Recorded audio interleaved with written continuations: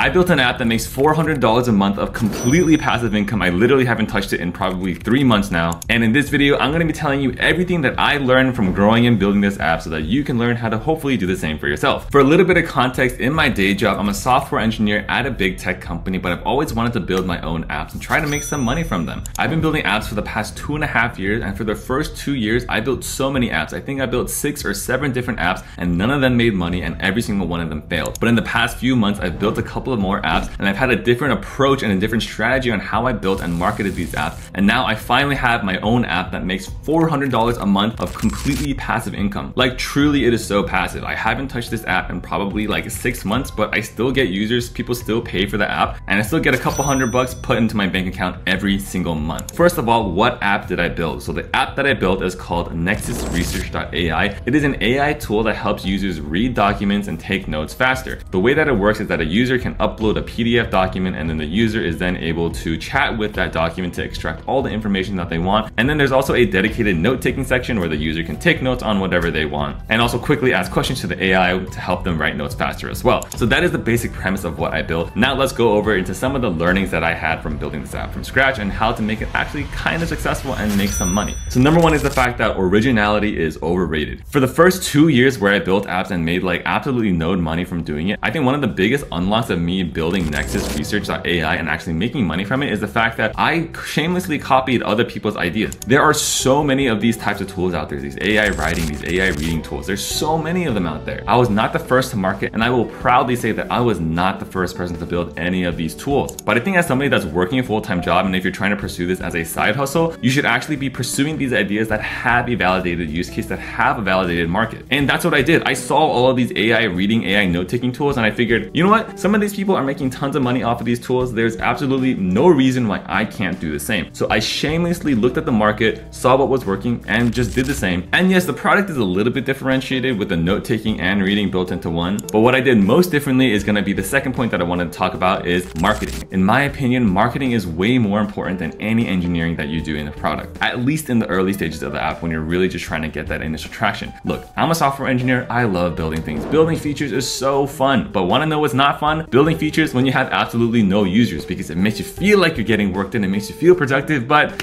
you're not making any money from your app and you have no users using your app, so what's the point of building out new features if no one's using it? And that is where marketing comes into play, and that is where I had a little bit of competitive advantage because I know how to do social media on TikTok, on Instagram, and on YouTube as well. So what I did differently was I figured out the type of content that I was gonna make and the type of people that I wanted to target. And specifically for my tool, I wanted to target college kids because I knew that I could make content specifically catered towards college kids that could go viral with college kids. And that was my competitive edge, my angle that I went for with my marketing and in my product. You can check out the Instagram and TikTok account here and here, and you can see all of the content that I built. And as you can see, all of my marketing content was specifically geared towards going viral amongst college kids. I had 2 primary series that did that. Number one was just one series where it was like, if college X was honest, so if Harvard was honest, if Stanford was honest. And I knew that this type of content would do well because what school somebody went to is a huge part of their identity for college. So of course they would want to see what some random stranger on the internet is going to say and roast about their school. And then the other video series that I did that would talk more directly about the product was this one series where I found the most ridiculous articles on the internet. Like, I found this one article where it talked about what type of doctors cheat on their spouses the most. Crazy article. Who even has the time to write this type of stuff? But the article was so crazy, and the way I did this video series was by organically integrating my product of NexusResearch.ai into the marketing of it. And the way that this content worked out would be I would share this article and then be like, but because I am way too lazy to read the article myself, I'm going to use this tool called NexusResearch.ai to help me read it faster. There's a very organic and natural integration of my product showing what the product does in this type of content that was also geared to do pretty well on social media too. So from this entire segment talking about marketing, I want to say that distribution and marketing is so important from your product, especially if you're an engineer, which chances are if you're watching my channel, you are an engineer or someone that's technical. Do not get lost in building endless features without marketing. Marketing is important. Distribution is so important. And actually for me, I've changed my thesis where I do not build a product unless I can figure figure out the distribution strategy first. So I pick an audience, which for Nexus Research was these college kids, because I knew how to get into the minds of these college kids. I knew what their pain points were, and I knew how to make content around their lives to go viral.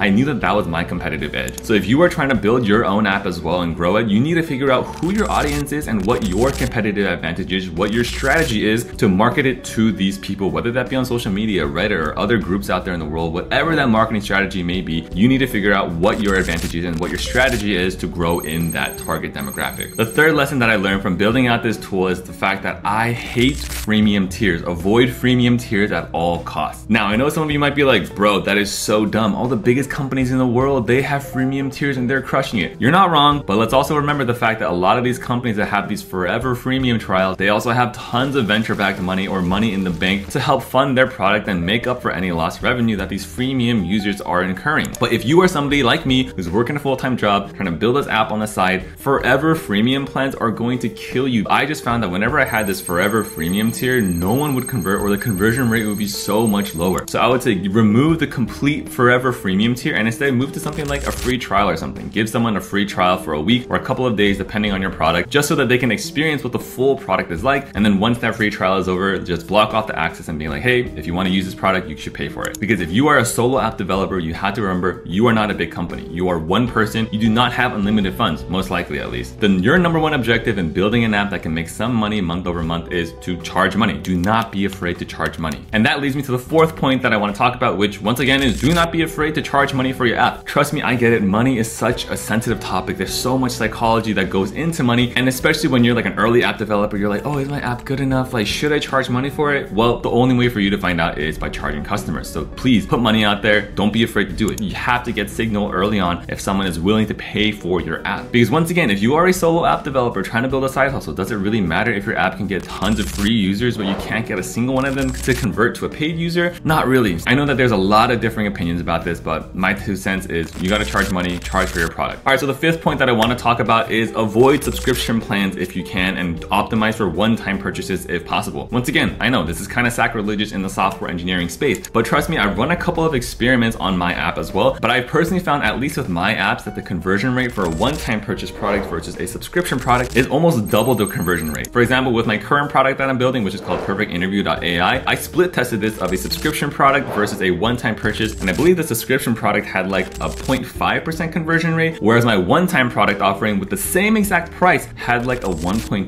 1.3% conversion rate. So more than double the conversion rate. Once again, I'm just one data point. I'm sure there's other data points to refute, but you're watching my video where you listen to my opinions and my experiences. So that's just what I've learned. I think nowadays people are just so exhausted with subscriptions and people really prefer the one-time purchases. I know, at least for me personally and anecdotally, whenever I see a subscription product out there, I'm always like, oh my God, really? Another subscription that I have to add month over month? Whereas if something is a one-time purchase, I'm like, okay, I'm just gonna purchase it. It's fine. I own it forever, or I know exactly what I get and what I don't get. So that's just my 2 cents. And I know within the SaaS space and the tech space, everybody is like, oh my God, what's your MRR, bro? What's your monthly recurring revenue, bro? MRR or die. It's like, yeah, you're not wrong, but also one-time purchases are just so good. Just leave the ego at the door. Do not be an MRR obsessive person. Just look for revenue. Revenue is great too. And I think you can get way higher conversions with a one-time purchase over a subscription, at least in my experience. All right, so those are some of the lessons that I learned from building apps for 2 years, completely failing, and then finally within the past 6 months, building an app that actually makes real money month over month. Hope you enjoyed the video. If you did, please feel free to subscribe to the channel. I'd really appreciate that. Trying to hit 100K subscribers this year. Please help me. Once again, thank you so much for watching, and I'll see you in the next one.